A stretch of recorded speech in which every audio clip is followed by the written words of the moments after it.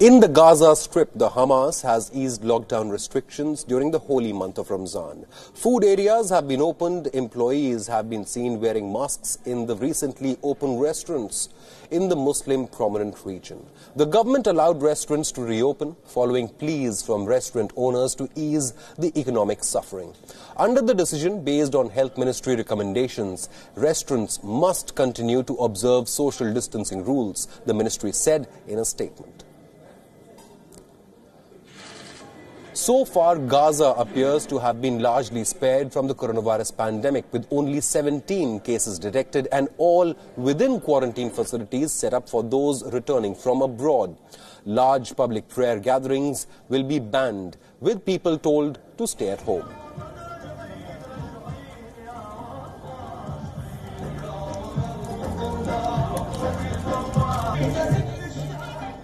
على كل موظف الالتزام بالزي الرسمي وايضا الالتزام بالقفازات والفيس ماسك. بالنسبه للاستقبال الزبائن، يتم استقبال الزبائن تكون كل زبون وزبون تقريبا متر ونص حسب الجهات المختصه التي اعلنت عنه، انه يكون التباعد بين الطاولات. لانهم فتحوا يعني، اما قبل ما يفتحوا والله كنا نعاني يعني، كنا مش نلاقي مكان مثلا نروح عليه، نضل قاعد في البيت. اجواء في كورونا وانت خايف من الكورونا يعني انك تطلع الشغل، مثلا كل رمضان الاجواء بتكون احلى من هيك عندنا واحنا حساسنا. Since the middle of March, Hamas government has imposed strict measures to avoid a widespread outbreak of COVID-19. Schools, universities, mosques and restaurants have been closed. Let's get you the big story, the live developing story of the moment. BRICS Foreign Minister meeting is currently underway via a video conference to discuss possible ways to deal with the COVID-19 crisis. Indian External Affairs Minister S Jaishankar is currently attending that meeting along with his counterparts from other BRICS nations including Brazil, Russia, China and South Africa. On the agenda are discussions to develop a possible joint BRICS strategy to deal with the crisis that has engulfed the world. The meet has been organized by Russia, which is the chair of the grouping for this year.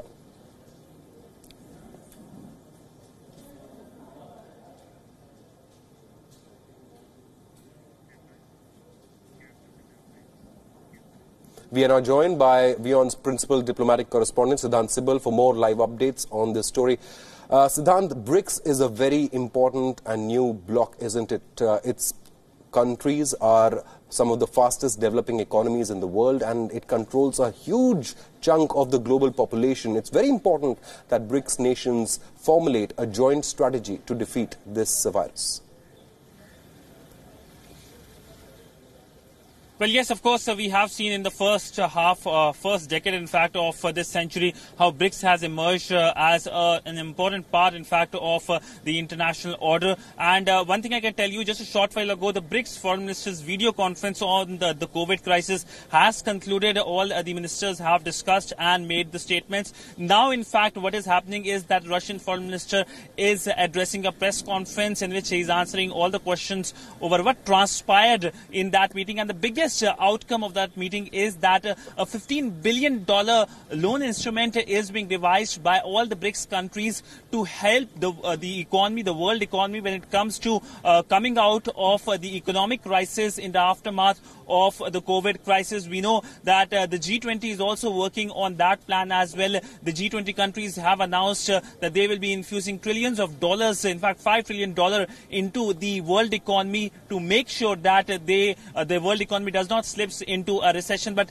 it looks like that it will be a difficult task because already the IMF has said that the world economy is in recession. But talking about the BRICS, this is an important meeting and showcases that how these 5 important countries of the world can come together to make sure that when the other organizations are missing, such as the United Nations, they can come up and they can devise plans. In fact, the other outcome of this BRICS meeting that has just concluded is the fact fact that all the sectorals, various sectors such as the economy ministers, the finance ministers, the trade minister, the tourism ministers are going to meet very soon. In fact, the G20 trade ministers, the energy ministers, the tourism ministers also met. So clearly now BRICS taking that line and coming out with a joint and of course a coordinated approach when it comes to dealing the COVID crisis. Absolutely, Siddhant. It's very important that BRICS nations formulate a plan to not only to defeat the virus, but also make a plan to emerge from this lockdown period, isn't it? Because, like we mentioned, these are some of the most developing economies, and the economic impact on their economies could be huge. Well, it's the economic impact that will be huge, we all know. And BRICS primarily was formed as an economic grouping and now clearly taking little bit political overturns. We know that BRICS has devised international lending banks as well.